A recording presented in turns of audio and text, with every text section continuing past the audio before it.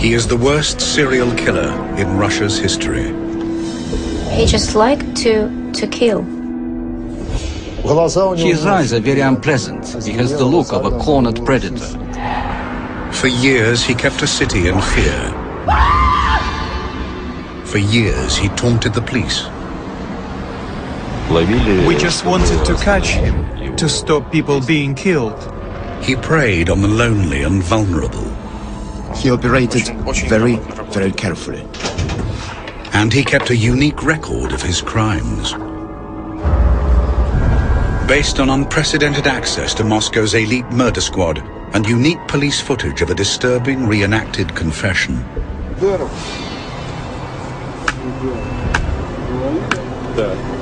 This is the untold story of the hunt for Russia's most prolific serial killer.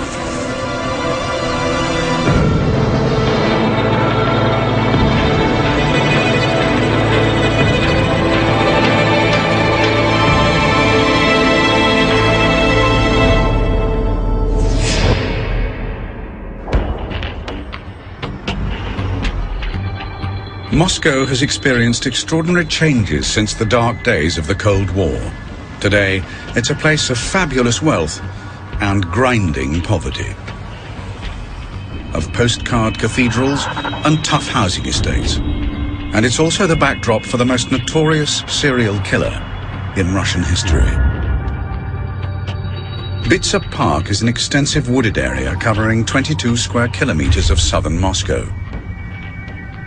It's a popular spot where ordinary Russians play chess or just enjoy a pleasant stroll. But for years, it hid a grisly secret. On Saturday, October the 15th, 2005, Moscow police find the dead body of 31-year-old Nikolai Worobyev. He suffered terrible injuries to the head.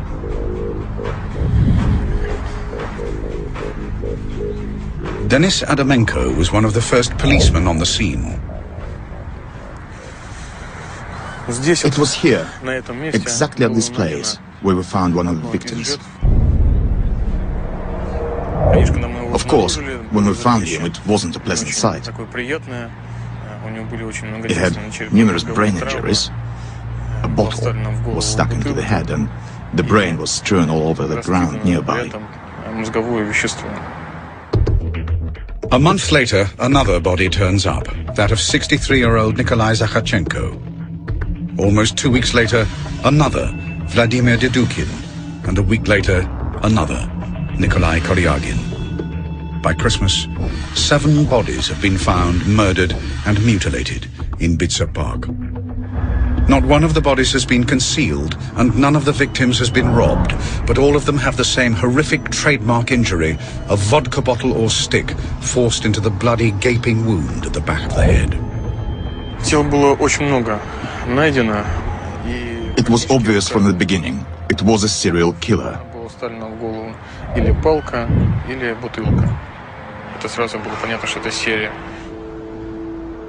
Complex homicide investigations are handled by Moscow's elite murder squad. And their most senior and experienced investigator is Andrei Supranenko. Often clashing with Moscow's criminal underworld and handling the city's most violent murders, he's used to dealing with complex and dangerous cases, the kind that cost his predecessor his life. I took this criminal case for investigation in February 2006, when it became clear that we were dealing with a serial killer. With 7 bodies discovered by police and a serial killer on the loose, Moscow becomes a city in fear. Investigative journalist Yana Zhalkinskaya is immediately drawn to the case and begins to cover the story for the Russian and British press. We realized that it's a serial killer, it's a maniac operating in Bitsa Park. We called him Bitsa Maniac. People were frightened, and Bitsa Park is a very popular place for recreation, but the people were scared to go there because there was a feeling of danger. Despite discovering so many bodies, police have few clues to the identity of the Bitzer maniac. Убийца не оставлял ни одного следа. The killer didn't leave any trace. We tried to pick up different objects from the crime scene, but our analysis didn't show any trace. No fingerprints, nothing. He operated very, very carefully. Очень грамотно работал. The investigators need all the help they can get. They turn to the one man who can assist them. Professor Vladimir Vorontsov is one of Moscow's most senior and experienced forensic examiners. He's been inspecting murder victims in the Russian capital for nearly 40 years. It falls to him to determine the exact nature of the victims' gruesome deaths. All the injuries were inflicted in the head area, and there were very many of them. The most massive injuries would be made on the back and side of the head and on the face. It was like a calling card for this criminal, his signature. These are the skulls of some of the victims found in Bitzer Park, and they have suffered massive injuries.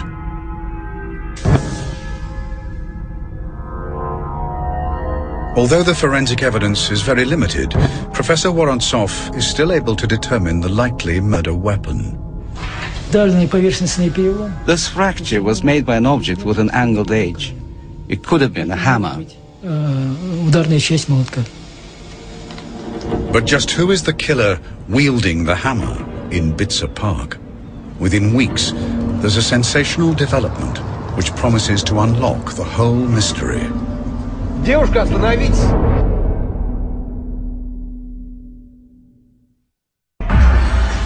By January 2006, Moscow police have 7 unsolved murders on their hands, all battered with a hammer in Bitzer Park in southern Moscow.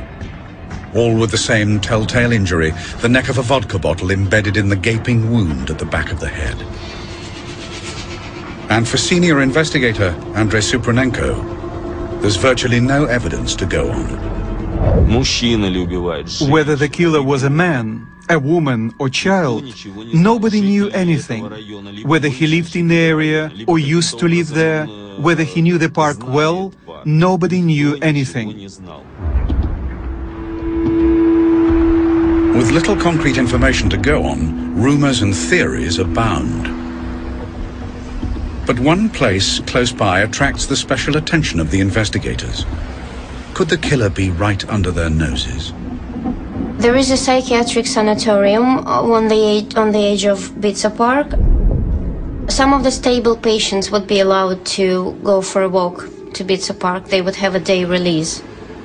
And there was this theory that the killer could be the patient of this sanatorium who escaped and was hiding in Bitzer Park and killing people.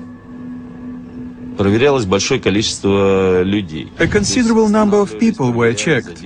Anyone who was a bit suspicious was stopped and questioned by police.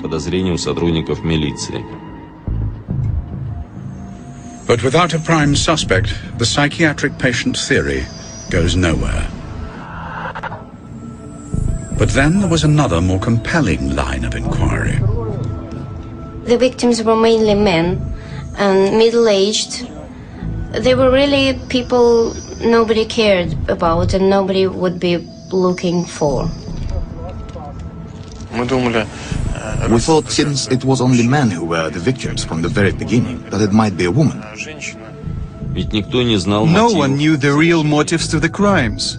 We were looking at various possibilities. 200 Moscow police stake out Bitzer Park.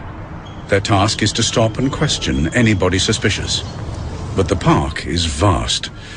Covering an area of 22 square kilometers, their chances of catching the killer red-handed are remote.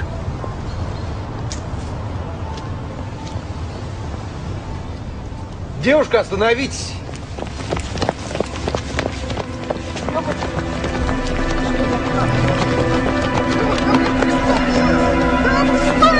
Что вы делаете?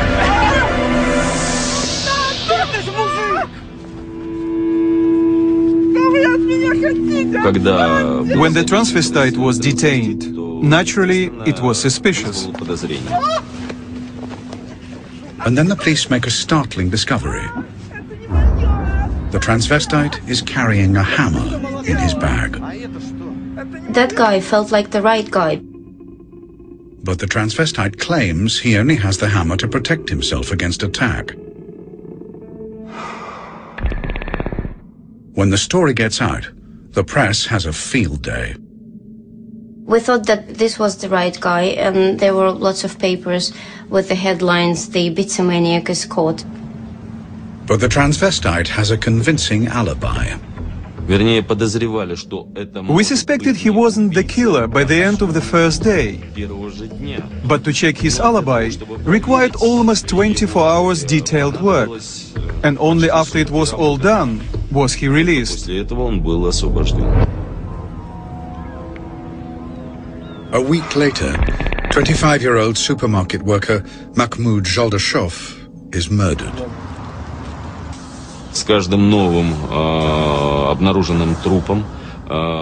With each newly discovered body, the coverage in the media was getting more and more intense, and police and prosecution chiefs were pushing us to find and detain the killer as soon as possible.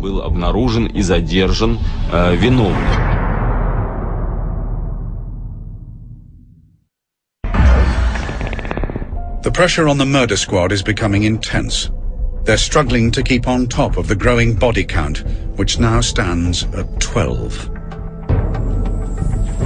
Additional investigators like Elena Pomyazina are brought onto the case. We had to have a team ready for when new events hit us. New murders happened. Then there is a significant development. At some point, and with a reason which wasn't clear for us, he switched to killing women. In April 2006, investigators find the body of 48-year-old supermarket worker Larisa Koligina. 2 months later, they find a 14th victim. In June 2006, another body was discovered. A body of a woman with the same kind of wounds. Typical ones, like all the others before. So we knew we had another case to be investigated. Then investigators make a crucial discovery: a metro ticket in the murdered woman's coat.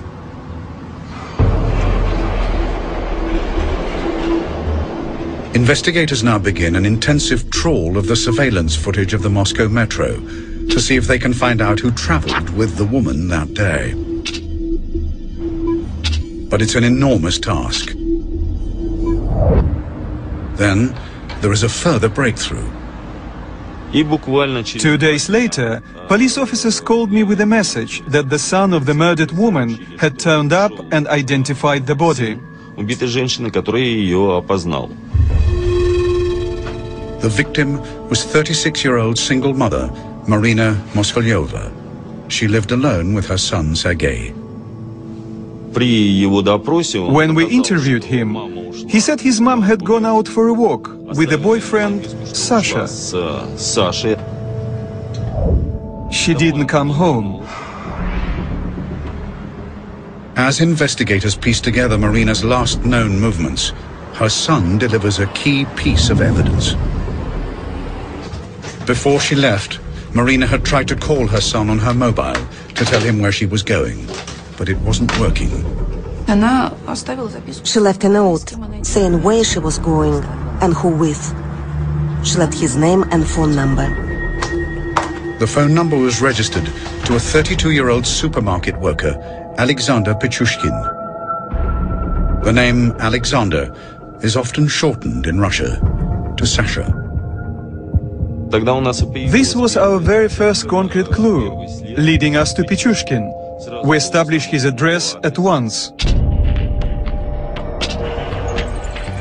At the same time, the investigators uncover the video from the security cameras at the metro station. While combing through the videos, we found Moskolyova with a stranger walking together inside the metro station. These are the last images of Marina Moskalyova alive. She doesn't know it, but she's walking with a man who has a hammer in his bag and who fully intends to kill her. That man is Alexander Pichushkin. The video confirmed it was really him, together with Moskalyova, which was the proof we needed to arrest him and accuse him of the murder of Marina Moskalyova. В совершении убийства только Москалевой. 16 июня через... On the 16th of June, we arrested Pichushkin. Задерживаем. Это было вечером, где-то... It was in the evening. It was dark, 10-11 p.m. Он себя вел совершенно спокойно. He was absolutely calm and denied everything at the beginning. Я не тот, кто вам нужен. Да что вы мне задержали? Я не понимаю ничего. На тот момент... At the point he was detained, he was only suspected of Moskalyova's murder. But with the evidence mounting up against him, the note left by the murdered woman and the video images of her last moments alive, the investigators are sure they have the right man. And Pichushkin soon realizes it himself. They usually confess. Everybody confesses eventually. I didn't have any doubts. Investigator Pomazina is right. Within a few hours, Alexander Pichushkin confesses to the murder of Marina Moskalyova. На самом деле битцевский маньяк, как меня прозвали, это я. After 8 months' painstaking work, the investigators have their man. Конечно, мы получили. Of course, when we arrested the killer, we were all very satisfied. Investigators are now able to piece together Marina's last moments. She'd met Pichushkin on June the 13th. He'd asked her out for a picnic in the park. He said, I was sitting there with her for a very long time, really long, wondering whether to kill her or not. And eventually I decided to kill her because I felt that if I didn't, life would become torture for me.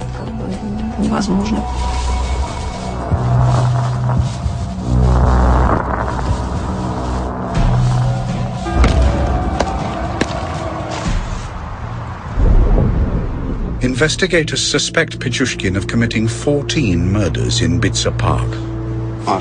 But what comes next is a complete shock. Of course, none of us could expect the true number of crimes he had committed. Я на самом деле совершил 61 убийство. И все 60 из них я совершил в Битцевском парке.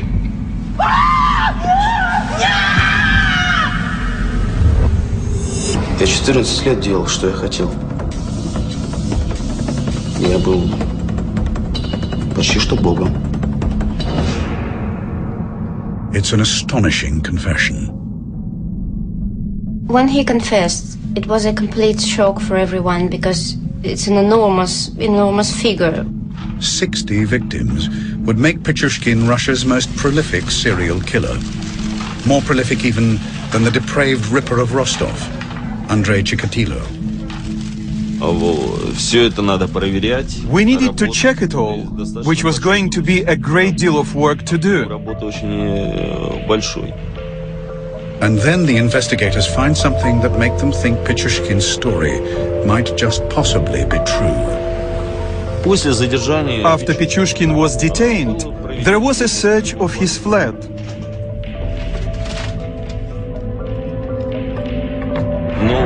We got the chessboard with numbers pasted on it. Each figure, each number meant a crime.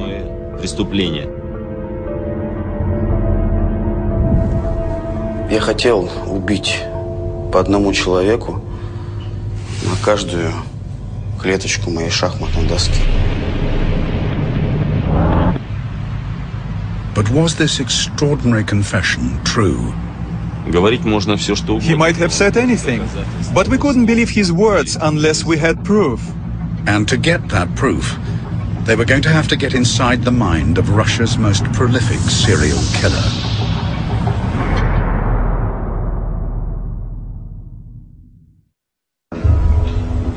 In June 2006, after finding 14 bodies in Bitsa Park, the Moscow murder squad arrest Alexander Pichushkin on suspicion of being the Bitsa maniac. But under interrogation, Pichushkin confesses to not just the 14 they know about. He says he has killed more than 60 people, making him the most prolific serial killer in Russian history. Почти что Богом. But is his claim true? Each of the claims has to be individually checked and proven. It's an enormous task. One of the names Pichushkin provides to investigators is that of Vladimir Fomin, a young man who vanished without trace in 2003. Nikolai Fomin recalls the day his son disappeared. Well, he left on October the 14th, 2003 at about 7 in the evening to buy cigarettes. We never saw him again. He was a very good, responsive, kind man. He helped all his friends and took care of his newborn child. In 2006, investigator Pomirzina called me. She asked me to come for an interview to Leninsky Prospect, and there I learned that all the cases about the missing people had been combined into one case, the Pichushkin case. To continue building their case against him, prosecutors need to keep Pichushkin talking. The job falls to Valeria Sushkova. My job was to keep him talking, to establish a psychological relationship with him. Я им был как отец. Я открывал им дверь в другой мир. Первое убийство как первая любовь. Его никогда не забудешь. Чем ближе человек, тем приятнее убивать. Получаешь больше эмоций. It was terrible to hear what he was saying, even for me as an experienced investigator, to hear the pleasure and delight in his voice when he described how he smashed their skulls and pushed sticks and bottles into their wounds.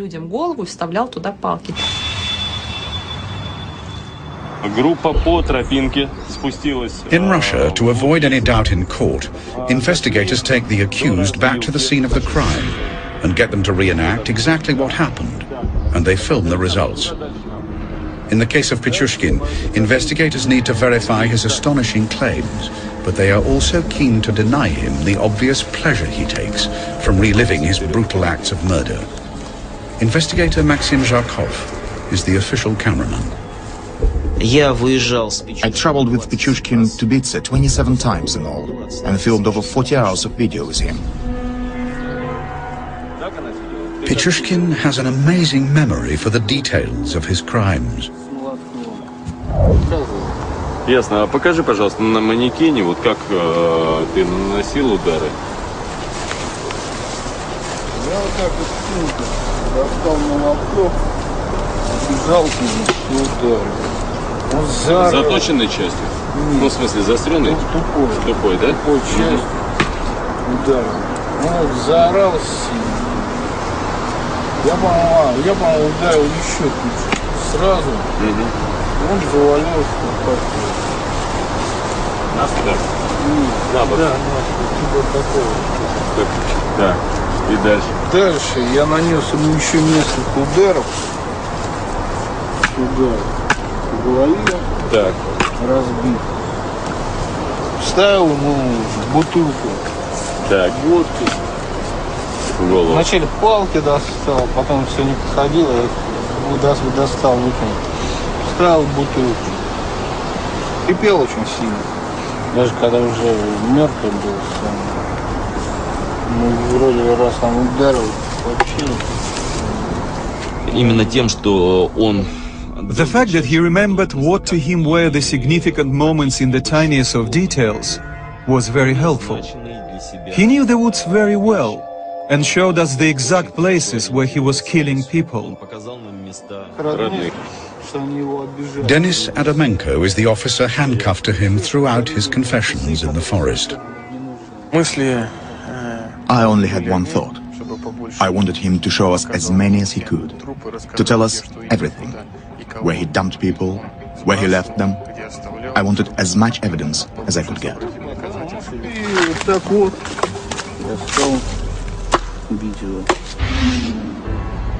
But the case against Pichushkin can't just rely on his confession. When forensic investigators examine the head wounds of Boris Grishin, a 64-year-old man who was killed in Bitsa Park on December the 19th, 2005, they make an intriguing discovery. При исследовании препаратов кожи we found bits of plastic in the wounds when examining the skin samples. Типа пластмассы. И было предположительно сделано вывод о том, Our preliminary conclusion was that this bit of plastic could be part of the object used to strike the blows. Moscow police recovered this hammer. Pichushkin claims to have used it, but they need to prove that it is in fact the murder weapon. И при исследовании этого молотка на нижней поверхности As we were studying the hammer, we found some deep scratches on the surface of part of the handle at a point close to the head. And as we compared it to the particles we'd found, it became very clear that they were part of this handle.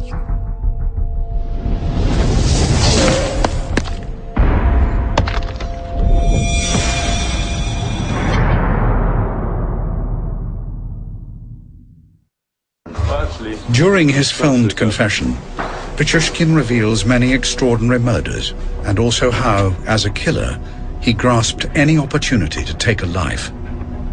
All his actions were designed to commit as many murders as possible. On January the 18th, 2002, Pichushkin met a 40-year-old homeless man called Slava. Здесь было, как бросил, он что-то начал щелкать, откроешь, вот такое. Потом его приподнял, вот такой, за ремень, по-моему, за что-то, штаны, вот такой. И вот так вот положил наполовину. Затем поддел ноги, и он полетел.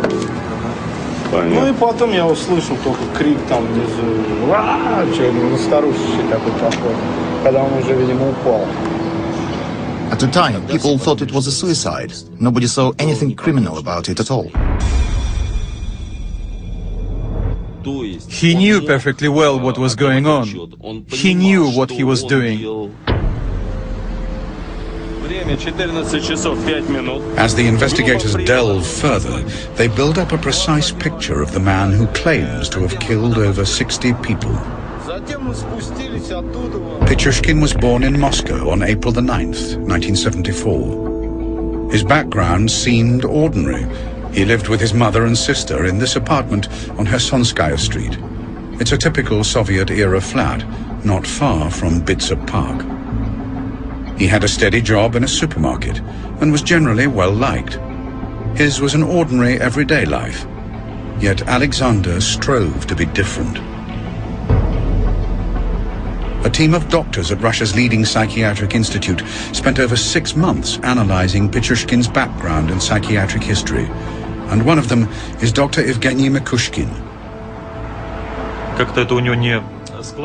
He wasn't happy in his private life. He just did his job and led a lonely life. As far as we know, he tried to live with women on several different occasions, and even tried to start a family, but he failed.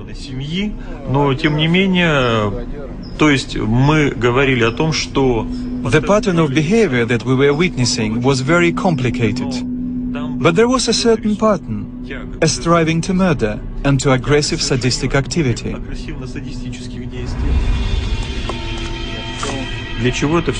So why was he doing all this? To get a kick out of it, to get satisfaction and a sexual release. Certainly, This is a display of aggressively sadistic syndrome, aggression and cruelty, a discharge of his aggressive intentions. His one gift was a knack for getting on with people and putting them at their ease. He could make an acquaintance easily and found it easy to keep contact with them without ever giving his victims a chance to relax and feel the danger. And when the right moment came, he just smashed their heads in.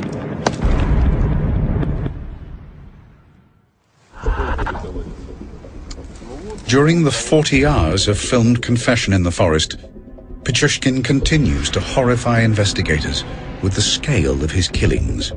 Pichushkin led us to the site of a murder we didn't even know about, and there we found the remains of a man who had never been discovered. Кости. О, видите, вот челюсть осталась. Челюсть. Вот еще кости. Ага. The jawbone belongs to a 36-year-old worker from St. Petersburg, Oleg Lorinenko. It was a rather remote place in the forest, and unfortunately, there was little left of that man. Weather and animals had spoiled the body, and there was practically nothing left.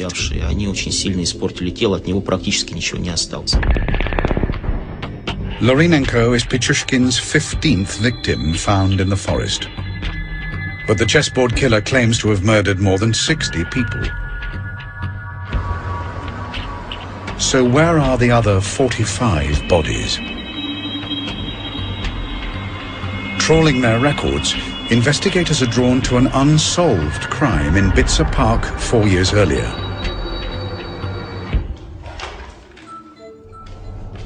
In February 2002, local police received a call from a hospital about a patient with curious injuries. Да, это горбольница номер 6. К нам поступила пациентка с черепно-мозговой травмой. Она говорит, что на нее напали. Maria Vericheva had a worrying story about a man she'd recently met, a man called Alexander Pichushkin. Что случилось? Я познакомилась с ним у метро. On February the 23rd, 2002, Maria had met Alexander Pichushkin near Hakhovskaya metro station. She just split up from her boyfriend and was desperate to make ends meet. Я сидела, плакала. Он подошел, спросил, в чем дело. Выпить предложил. Pichushkin offered to sell her some cameras. He told her he'd hidden them in Bitzer Park. Maria Vericheva was pregnant at the time. Завел меня туда подальше. Подвел к колодцу. Говорит, что там спрятана коробка.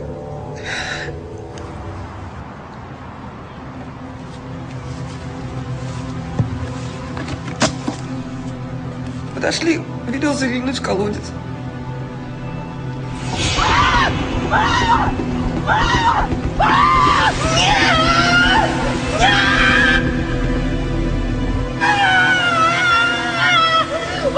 Carried along by the quick-flowing water, Vericheva managed to cling to life by climbing into a disused sewer.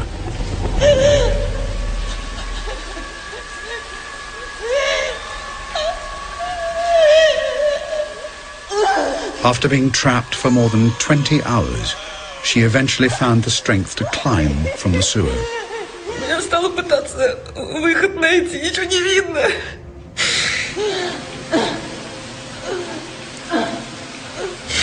Я все время думала, что ребенка потеряю из-за какого-то подонка.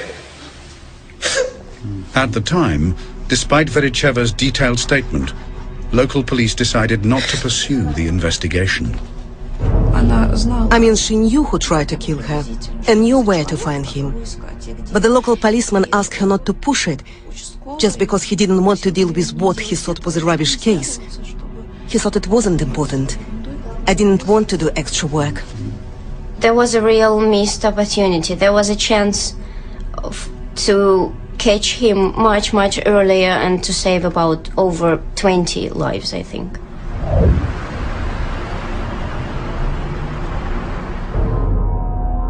The sewers prove the key to uncovering how Pichushkin disposed of the rest of his victims. Александр, что это за колодец? Ну вот в этом колодце я утопил. Сколько всего человек? Ну сейчас сколько по подсчетам получается человек 16, по-моему. Можно более точно. This is just one of the sewers Pichushkin used. There is a network of drainage systems beneath Bitzer Park, serving all of southern Moscow. In terms of physical damage, you know, when he was throwing them down into the sewers, those people, if I can say so, they were rather lucky because their deaths were pretty instant. There are such massive water flows there and such huge water pressure that when we put a mannequin inside the sewer to see what it's like there, it was simply torn apart. Pichushkin disposed of many of his victims in this way, including his very first victim, Mikhail Odinchuk, an 18-year-old classmate whom Pichushkin murdered in 1992. Odinchuk had refused to partner Pichushkin on a killing spree. Then, in February 2002, Pichushkin dumped the body of a homeless boy known only as Mitka, who was just 9 years old. Pichushkin claims to have dumped the bodies of some 43 people in the sewers beneath Bitzer Park.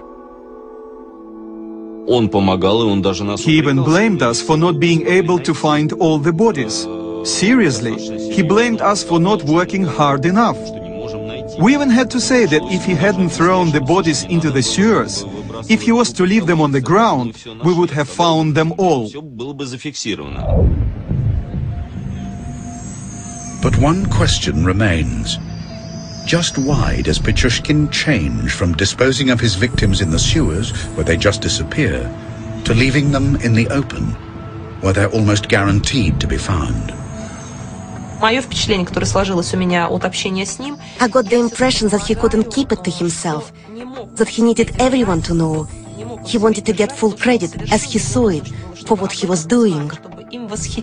I think deep in his heart he wanted to be caught. He wanted the attention and he wanted the fame, and he just couldn't keep silent anymore. Alexander Pichushkin is about to get his moment in the spotlight. Moscow prosecutors have built up a solid case against him, with enough evidence to charge him with 49 individual counts of murder.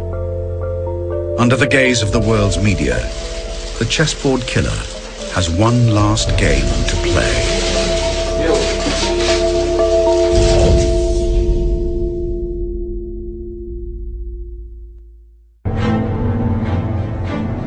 On September the 13th, 2007, Russia's most prolific serial killer, Alexander Pichushkin, goes on trial in Moscow, charged with the murder of 49 people. It's the culmination of a killing spree that has lasted for over 15 years and has kept an entire city in fear. I attended the court hearings. It was a real performance for him. He wanted the attention, and that was the place where he could get that. There was the jury, there were the press, there were the prosecutors and judge, and it was all about him, and he was really enjoying that. All he wanted was for the jury to be present in court, so that he had as big an audience as possible. And he spoke with great pleasure in court about all the things he did. He was really enjoying it. This is Pichushkin's moment in the limelight, and he plays it to the full. He is asked if he has any regrets. Pichushkin paused for a minute and then said, "Yes, I do regret one thing. I regret you arrested me so early. I was planning to murder another woman in 2 days' time."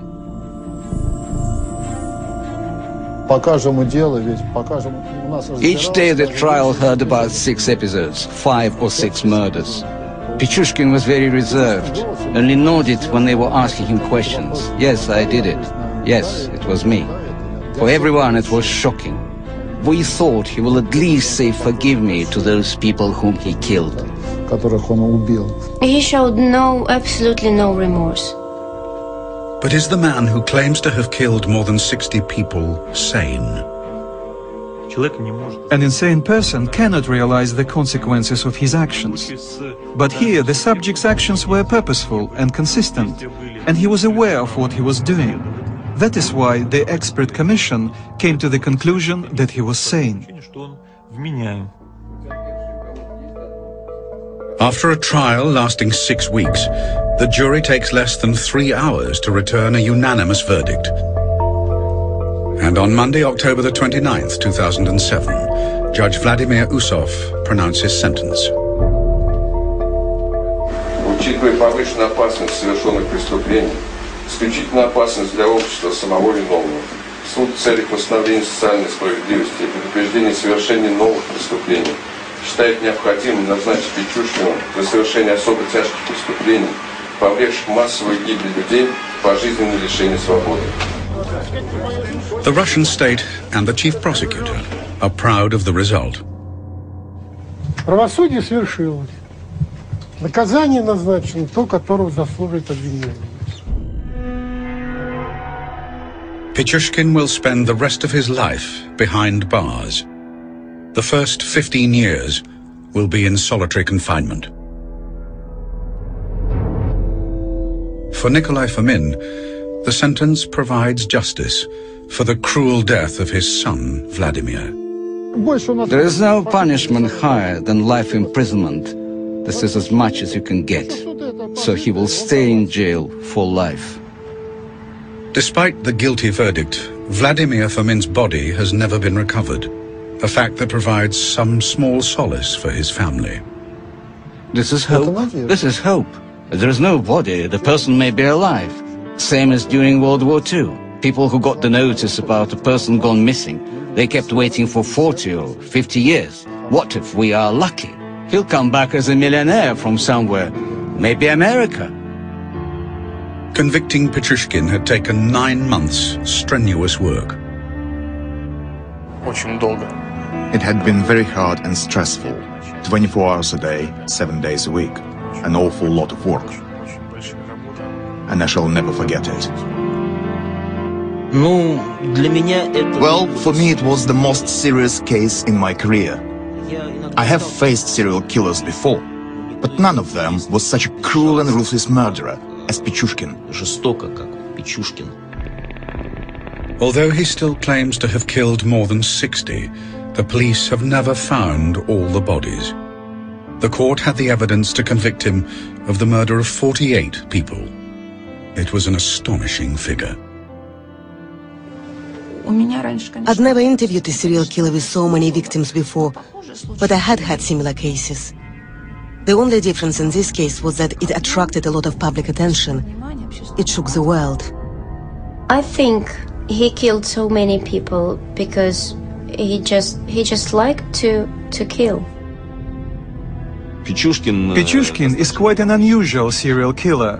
He is a hunter, a typical hunter, and his only motivation was to kill.